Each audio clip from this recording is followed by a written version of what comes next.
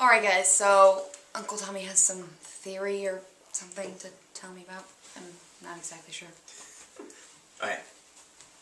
So I've been doing some research about black-eyed people. Okay. There's a lot of theories out there about what the eyes themselves represent. Lots of it is they're evil or a demon or that they just have no soul.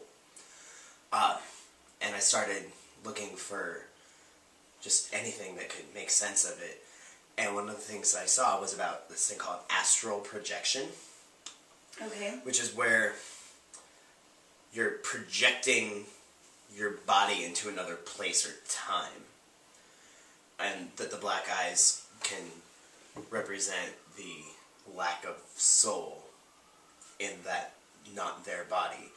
And that like a demon can project in the form of another human. Okay. So what if it's that a demon is projecting Nolan here to try to lure you into a trap?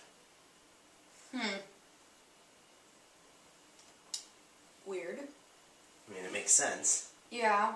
So does that mean Nolan's like tied up somewhere? It could be. Is he in trouble? He could be in danger somewhere, yeah. I mean, a demon possessed your mom. I mean, anything's possible at this point, right? So true. Okay. So demon's possession. Astral what? Astral projection. Astral projection. Alright guys.